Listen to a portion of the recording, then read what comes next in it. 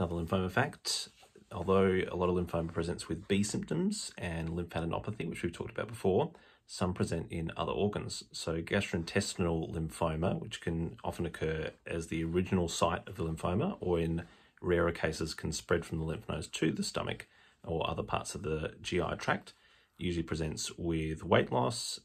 sometimes nausea, early satiety, and can present with more significant symptoms like perforation, obstruction, or hemorrhage. So that is an unusual site, but can be accessed often by endoscopic assessment and biopsy through those means, and is still very treatable.